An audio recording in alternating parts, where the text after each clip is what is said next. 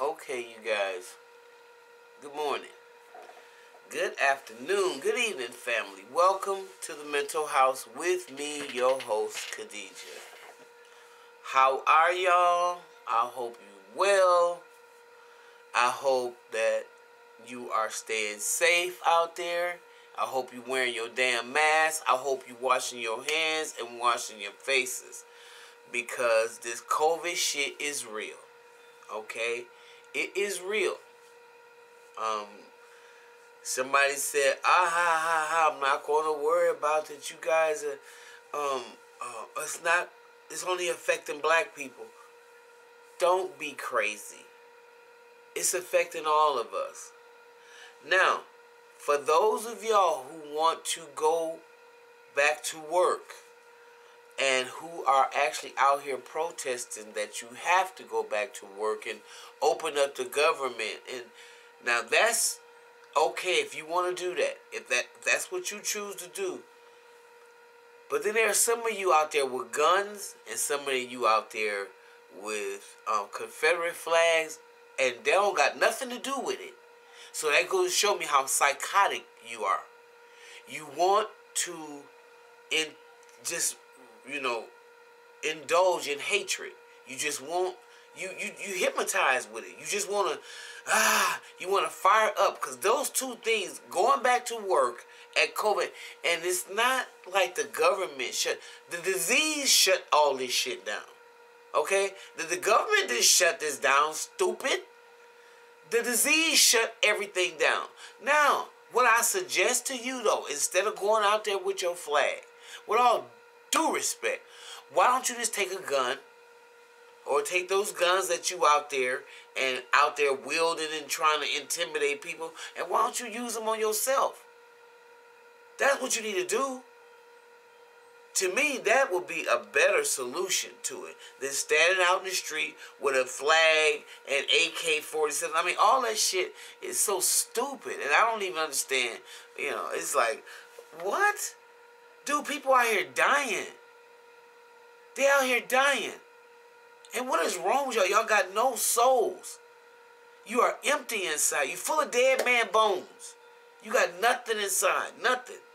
Because a human being is concerned that this disease is spreading and killing human beings and shutting down humanity and making us shut down. You think people want to do this? You think the businesses want to close? Open them up. You're going to fall out dead. Go back. All of y'all that don't want to take this stuff serious, then, I don't understand it. You live by the sword, you're going to die by it. So I tell you what, don't even act and try to intimidate, hold up traffic, run down the street, wave flags, protest for the sake of protesting. All that's ignorance. It's pure and simple. If you want to go out to work, and if the store you worked at was closed, go find you another job.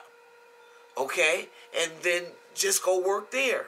You don't have to go out there with those signs. Okay? Go somewhere else and pick up some hours. Okay? Do that. And maybe you'll be on the front line with other people that's taking a risk at this particular time, but whose businesses deem them essential workers. Go get a part-time job at one of those places. How about that? And get your ass off the streets. Because there's a lot of nastiness going on that you probably caused. Like not washing your legs and being real nasty. Sleeping with all types of animals and all types of things that probably shouldn't happen. No disrespect. But there's a lot of germs and diseases that y'all have a history of. From the bubonic plague, from coming down from the Caucasoid Mountains. And having the Moors tell you to clean up.